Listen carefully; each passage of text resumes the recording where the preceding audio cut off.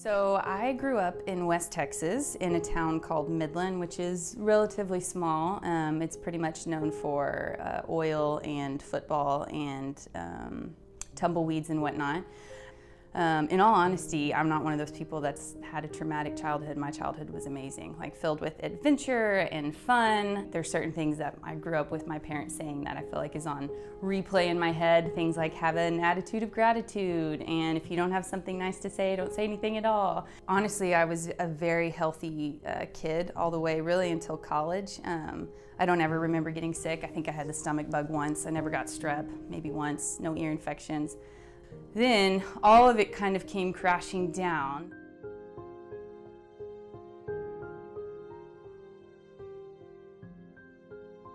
So it slowly got worse and worse to where I ended up in crutches because I could hardly walk, partially because of the pain, but also because it's like I would tell my legs, hey, it's time to move, and they didn't really want to move. All of my liver enzymes were like through the roof. I mean, normal AST, ALT is around 30-ish, probably somewhere close to that. And mine would be like 300, 350. So it was like, clearly something's very wrong, but I can't seem to figure out what's going on.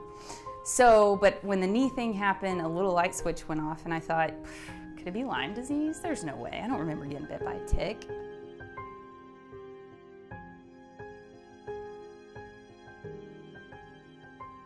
And at that point, I was like a year and a half into my job on crutches with knee braces, having a hard time walking, having a hard time thinking, not myself, withdrawing from family and friends, just in a really dark place. And so whenever I had those root canals removed, I had a flipper put in because I didn't want to do implants yet because I didn't know how I would respond. So I had teeth that popped out. So it was like, you know, this is really bad because I don't have teeth. I'm 27 and I'm in crutches. I can't work. I can't think. I'm losing friends. I don't know what's going on. So that was probably like ultimate, or one of the ultimate low points.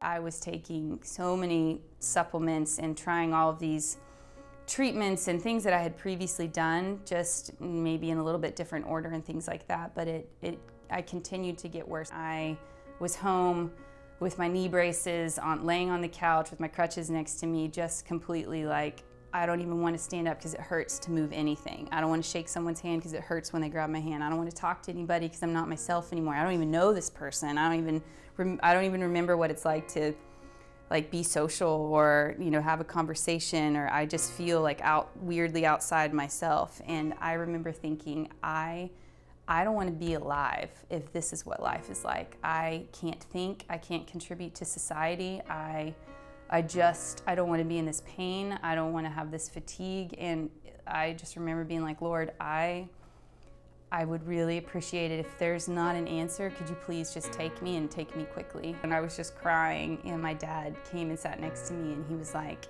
and he never cries, and now I'm gonna cry, so here we go. But he was like, Heather, we're gonna do anything and everything that we can to help you, and your only job is you're not allowed to give up. And he said that at literally the perfect time. So I think the Lord just told him that, and he relayed that message to me, and it was confirmation that I can't give up, because there's really only one option here, and it's to get well.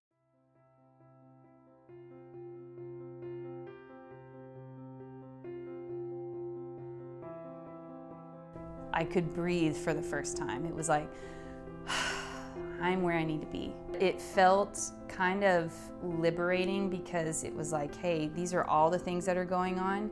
And instead of them kind of throwing like, we're gonna try this for a while and see if it works, and this for a while and see if it works, which is what I had been doing, it was, this is what you have, and this is exactly what we're gonna do, and this is tailored to you.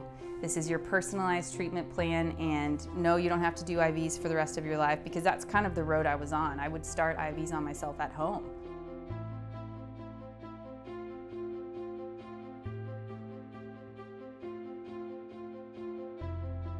And then slowly but surely I just kept climbing and getting better and better, to where I finally was able to not only like walk without knee braces, but to kind of start exercising again. And then a little bit of yoga and stuff turned into a little bit of running. And a little bit of running turned into, you know, Orange Theory Fitness. And the next thing you know, I was so excited because it was like, I haven't been able to do this stuff in forever, and now I am lifting weights and no one can tell I've been sick, and my joints aren't swelling, and this is fabulous. So all of that happened, and when I finally reached a point of not only feeling better, but actually believing, oh, I am healthy.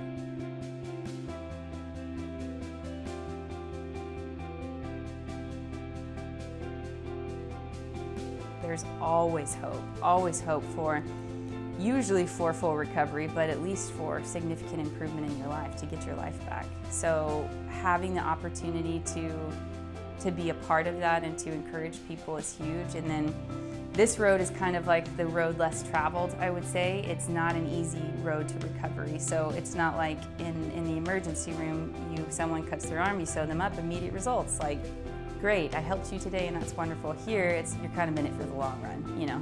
So you have to be, it's not so much immediate results, but man, when the results come in, it's incredible and exciting and fun to watch people not only get excited, but to get their life back and to be so grateful. And I don't know, there's really nothing like that. And I think that's what drives me to be here.